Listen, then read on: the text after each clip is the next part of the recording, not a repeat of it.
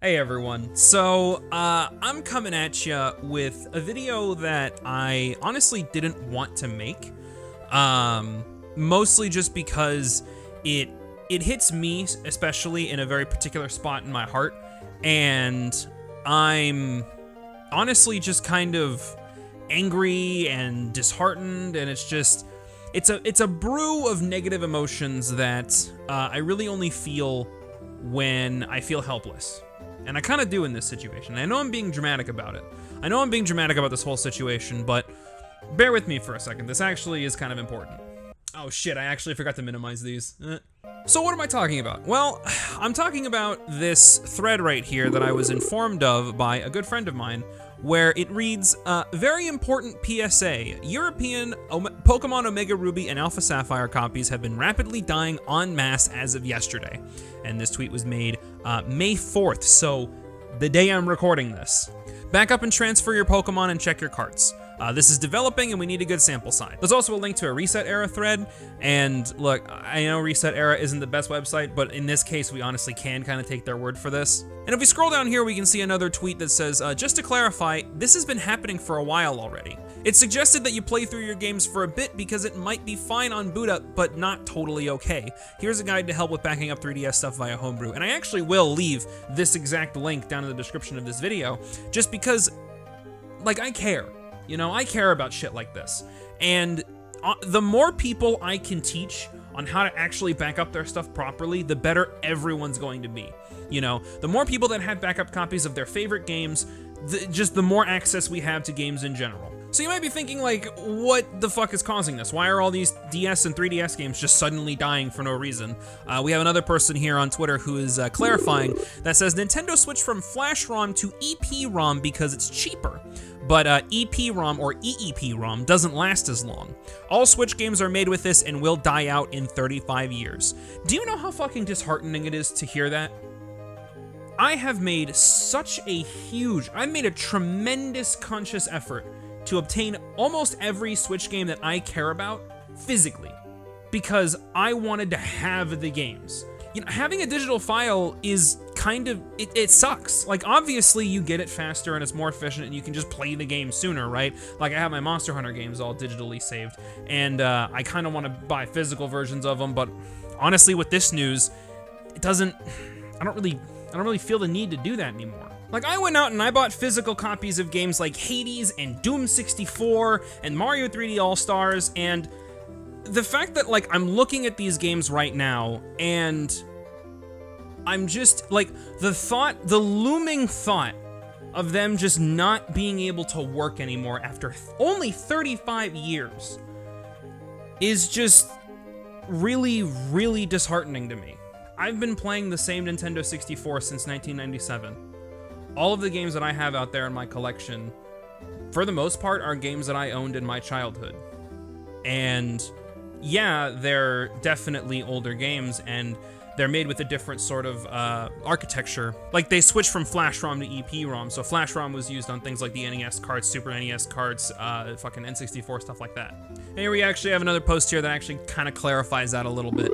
Since the DS, Nintendo's been using Flash ROM, so Flash where you can only write once. I'll be honest for a second, DS and 3DS carts will die. Now, probably not supposed to die this quick, but they will die within the next few decades. Let's continue scrolling down the thread. I heard the Switch carts are more robust, so this might not happen as fast as Flash ROM does. I said the next few decades, but I was being safe. It's possible DS carts have already started dying by now. You can see in the shot all these DS games that I have up here. I got back into collecting DS games. Like, I just got back into it. I've been trying to get a bunch of the games that I've had as a kid, but have since ended up losing because those carts are so fucking tiny. To learn that my efforts are, I don't want to use the word wasted, but kind of wasted. It's just, it sucks, you know?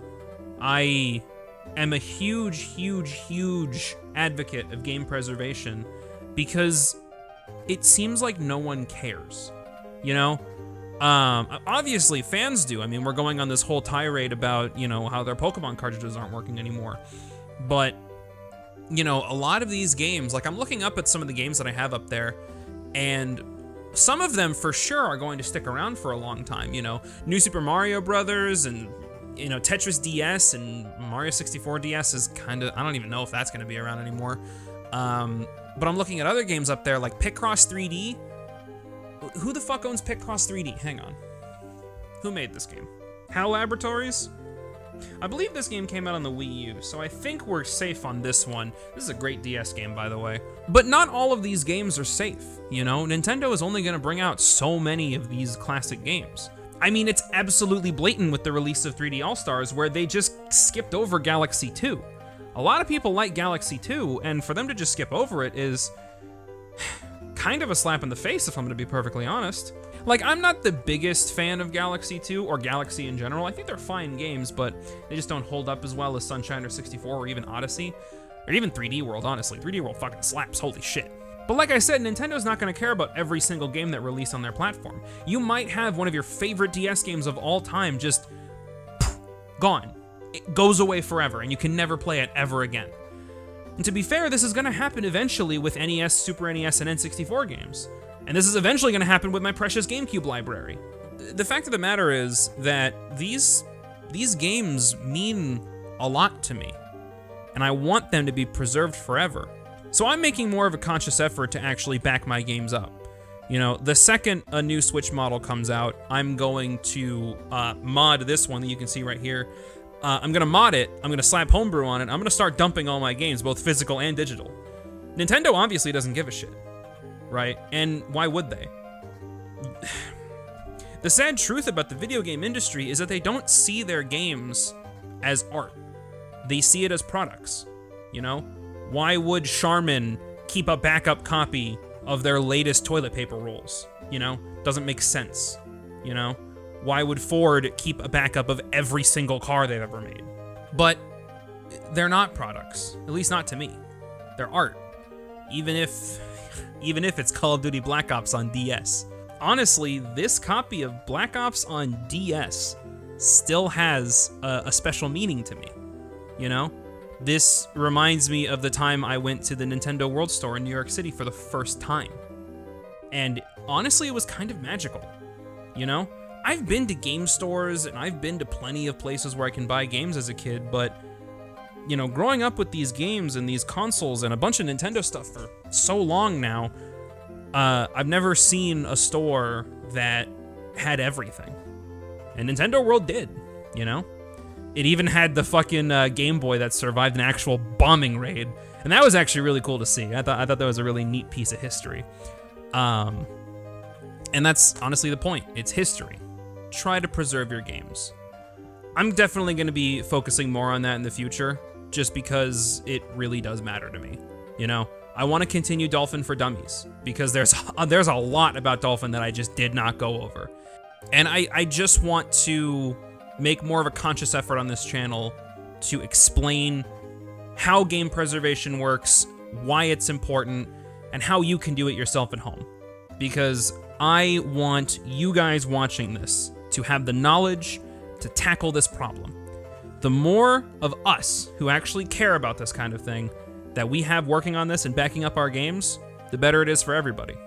You know, one guy having one backup of one game, yeah, that's important. But 1,000 people with 1,000 different backups of the same game, infinitely better. You know, even 10 people with 10 different backups of the same game, that's still infinitely better than one person. Let's say you watched Dolphin for Dummies. I mean, fuck, a lot of you really did. That video's got like, what, 2,500 views at this point? Hell yeah. Or you watched Emulators Are Special, in which I made a huge point about cartridges and discs are just going to stop working. If you watched either of those videos and you cared enough to actually go out and start backing up your games yourself, please let me know. Or if you've just happened to stumble upon this video and you care just as much as I do, shoot a comment down below. I would actually love to talk to you about this. You know, games are more than just a product. They're art, and a lot of these games mean a lot to me. You know? I can point to nearly every single game up on that shelf, and I can tell you a memory that I have attached to that game in particular. You know, not all of them, obviously, but there's certainly a few notable examples. Maybe if you guys want that, I can do that. I can start talking about some of these games and what they actually mean to me. Maybe I'll be haha relatable 100. Maybe I'll start actually getting some fucking subscribers. I'm kidding. You guys are all awesome. Go in the description. There will be links to certain things that you would want. I'll have a link to Dolphin for Dummies. I'll have a link to the link that I showed earlier to start dumping 3DS games. I'll try to provide as many resources as I can for those of you who want to back up certain games. Like, let's do this then. If you care about backing up like PS3 games or PS2 games, let me know. Let me know in the comments. I will find a source for you. I will reply to your comment with the link to the resource that I found and also put it in the description of this video, just because I want as much knowledge to be contained in this one place as possible. So everyone who has any kind of background in gaming and actually cares about this shit can take the steps that they can to preserve their own games. I fucking love Nintendo's games, and I have physical copies of a lot of them, but I need to start backing up more. I need to build my own NAS. I need to have a bunch more storage. I need to get all these files. I need to back them up on my personal stuff, because I want to be able to revisit these games. A lot of us do. You know, I'm making all this effort to play these games as best as I can in their original forms. You know, I got a fucking 32-inch CRT out there that I can play with N64 or Super Nintendo or GameCube or Wii.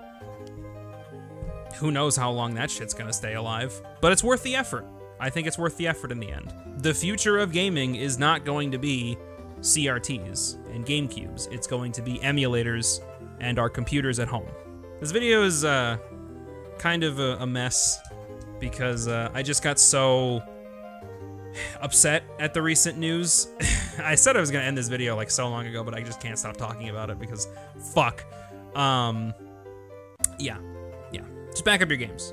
Have a good night, everybody. All right, just back up your games, please.